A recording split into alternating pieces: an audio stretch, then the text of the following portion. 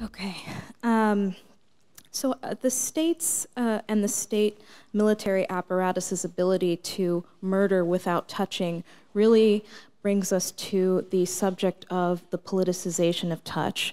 And this brings us to our next speaker, Erin Manning. Erin Manning holds a university research chair in relational art and philosophy in the Faculty of Fine Arts at Concordia University in Montreal. She is also the director of Sense Lab, a laboratory that explores the intersections between art, practice, and philosophy through the matrix of the sensing body and movement. Her publications include The Minor Gesture with Brian Masumi, Thought and Action, Passages in the Ecology of Experience from 2014, Always More Than One, Individuations Dance from 2013, and Relationscapes, Movement, Art, and Philosophy from 2009. Today, she is going to share a reading from her book, The Politics of Touch. Thank you, Erin.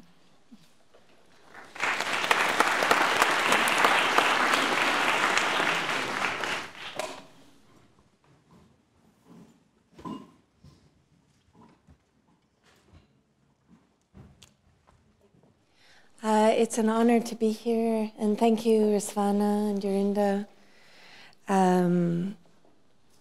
I've never been invited to read from my work before, and I told Rizvana that I've always wished that academics would recognize that we don't need to keep producing new work, that we've written work before and we could return to that work. So I'm very moved by the invitation, but also a little bit awed by the task. I was writing Politics of Touch in 2003, so it's been a while since I wrote Politics of Touch. It was published in 2007, but books have a way of taking time. And it's the first of what I came to think of as a trilogy on movement with relationscapes and Always More Than One. Politics of Touch came from a question I had about the concept of the body politic and its lack of movement. In particular, the creation of the idea of the modern political subject that came after the Treaty of Westphalia, through which we got the concept and the reality of the nation state. So Politics of Touch explores this through different prisms. Since I'm reading from across the book, obviously skipping a lot. In Politics of Touch, I explore the ways in which research on the senses can extend beyond common sense approaches to the senses and to the body. To write about the senses, it is necessary to write against the grain of a mind-body, reason-senses model that continues to privilege staid readings of gender, biology, and politics. To write against the grain is to become sensitive at all junctures to how the body is defined, composed, and compartmentalized. The challenge when working with the senses is to not presuppose that we already know what it means to sense. Politics of Touch seeks to do at least two things. One, to expose the ways in which the senses, touch in particular, but always in implicit interaction with other senses, foreground a processual body. And two, to explore how thinking the processual body potentially influences the ways in which we articulate and live the political. The object of inquiry is therefore the body. To speak about bodies is first and foremost to explore the ways in which bodies move. I locate touch as one way of thinking this body in movement. This is not to give touch preferential treatment. Throughout, touch is to be understood synesthetically, operating along relational vectors, always in dialogue with other senses, all of which there are likely many more than 5. To think touch synesthetically is to appreciate all of the ways in which movement qualitatively alters a body. As becomes apparent by the end of Politics of Touch, the senses alter the dimensions of the body, inciting the body to move in excess of itself toward the world. sensing toward the world implicates the body in a worlding that reorganizes conceptions of space and time. The body at work in politics of touch is a sensing body in movement. This is not a new body, though it always networks in new and diverging ways. It is a body that has always emerged through and alongside other bodies, be they political bodies, gendered bodies, raced bodies. What is new about the body foregrounded in politics of touch is not its shape or form, but the relational matrices it makes possible. In politics of touch, I attempt to engage the reader to stray from a common sense reading of the senses. This, I hope, will allow the reader to imagine and express a politics that challenges the notion that the political body is a stable locus of enunciation. Politics should work by invention. Politics of touch makes a pact to invent, eventfully, what a body can do. Invention here takes the matter form of touch. Touch, alongside politics, invents by drawing the other into relation, thereby qualitatively altering the limits of the emerging touching bodies. Touch is not graspable as a stable concept. Relational time, the only thing we can grasp momentarily, are touch's inventions. Relational time-space, provisional embodiments are inventions of touch. The body senses in layers, in textures, in rhythms, and juxtapositions that defy strict organization into a semiotic system.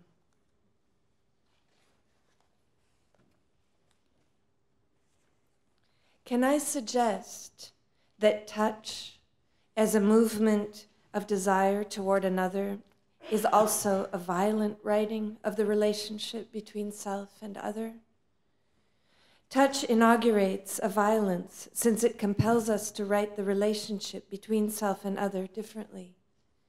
Does this not imply that any attempt to touch the political is to engage violently with the discourse of politics? I believe that when I reach out to touch you, when you and I create a space-time for our bodies to react reciprocally, we make the decision to acknowledge a certain kind of violence. This violence which I encounter in my desire to touch you is not necessarily a violence toward you or toward the space-time we create through our touch. This violence is symbolized through the entry into the realm of unknowability. There is no ethics, writes Derrida, without the presence of another, but also, and consequently, without absence, dissimulation, detour, difference, writing, a violent opening. Critiques of violence are not without violence. My exploration of a politics of touch is a potentially violent encounter with the unknowable. This is not a violence I want to condemn. If we think of a violence that moves in more than one direction, a violence quite different from that sustained within the hierarchical system of sovereignty and security ordained by the nation state, violence need not necessarily be considered a threat to difference. Rather, violence can work as a reminder of that very difference that prevents me from being subsumed into the self-same. A politics of touch suggests that one way in which bodies resist normative politics, such as those of the nation-state, is through reaching across the boundaries imposed by the body politic.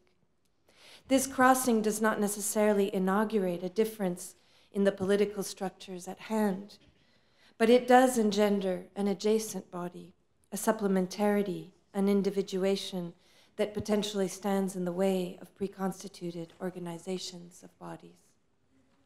The effect of this is by no means utopian. The more complex the bodies at hand, the firmer the imposition of the norms of the governing body politic. Nonetheless, engenderings brought forth through a politics of touch open the way to a wider selection of bodies, allowing us to explore them in all of their engendered and engendering matter forms.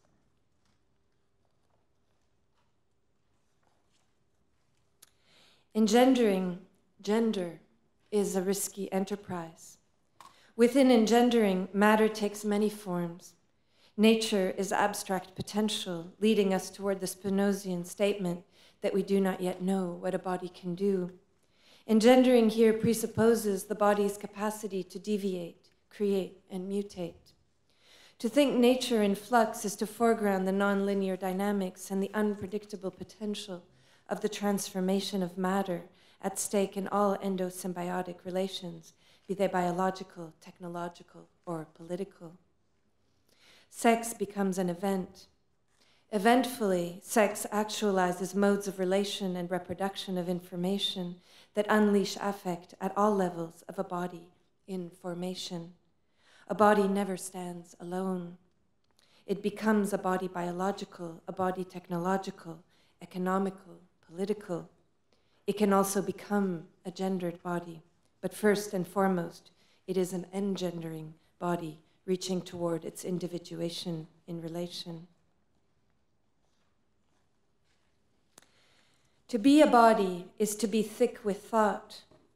To think is to open the way toward the political as that which must continually be rethought. It is important to register the political voice in this narrative I am weaving in order to assess the vitality of the kind of expression made possible through sensing.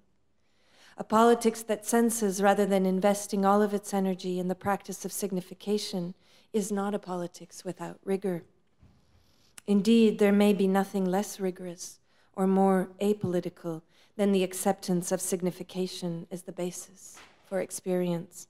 This only reinstates the dichotomy between reason and sensing. A politics of touch is an impossible politics. It is a politics of the future anterior, the will have come, a politics that is impossible because it has no horizon. A politics of touch is a passage rather than a presence. My skin marks this passage, my wrinkles betray time as fleeting, my touch reaches toward the incongruity that is my own alterity, your difference. I cannot be indifferent to that which I cannot even conceive. This is the challenge of a politics of touch. Now is the time of a politics of touch, but not a now which remains in the present, rather a now that dances between tenses, undulating on the inner crevices of the skin of experience, expressing itself through a touch that cannot quite capture the passage of time, even while continuing to reach out. Now is a recurrent potentiality. Now is to be negotiated again and again. Now is the ever-recurrent promise of the non-adequation of the present to itself. You will be organized, write Deleuze and Guattari. You will be an organism. You will articulate your body, otherwise you're just depraved. You will be signifier and signified, interpreter and interpreted, otherwise you're just deviant. You will be a subject nailed down as one, a subject of the enunciation revealed into a subject of the statement, otherwise you're just a tramp. These are words through which the body politic of the nation-state tends to operate. These are words that underpin the discourse of the secure body. Some bodies are easier to secure than others. My lesbian body, my gay body, my diseased body, my female body, my aged body, my neurodiverse body, my black body, these bodies are more costly. But even these bodies are useful to the state. They make possible the insecurity on which the need for security is predicated. Be secure, conform. Even your distorted body can be taken into the fold. Confirm your confirmation by organizing your excess. We may be able to protect you, but hide your difference at all costs. The terrible revelation is that bodies can never truly conform. Bodies disarticulate. One of the symptoms of this disarticulation is touch. Disarticulation is not the opposite of articulation. It is its supplement. Touch provokes disarticulation by marking the impossibility of a final reaching toward. Touch makes possible the image of a body falling apart, leaving parts of itself behind, incorporeally becoming. Touch reminds us of the ghost we see when a camera catches our movements multiplied. Touch evokes a spectral politics, a politics of capture that never quite reaches its goal. Touch is an adventurous sensation.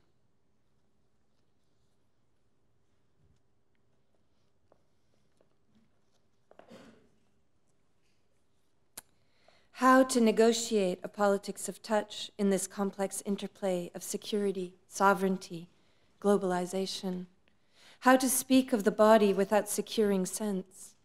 How to speak of the securing of sense when sensing implies a thinking of the event always before and in excess of its securing. These are the challenges inherent in writing, movement, bodies, politics. The tendency remains, through the writing, to give precedence to a stagnant humanist vocabulary that can be disciplined, controlled. It is difficult not to fall prey to this tendency. Politics of touch fight the impulse, continuing to challenge the ontological force of existing politics, of identity, incarceration, sovereignty, and violence wherever they emerge. There is no stopping. Ontogenesis requires invention. All radical engagements are inventions in some sense, unthought, untried, extraordinary. Let us improvise. Thank you.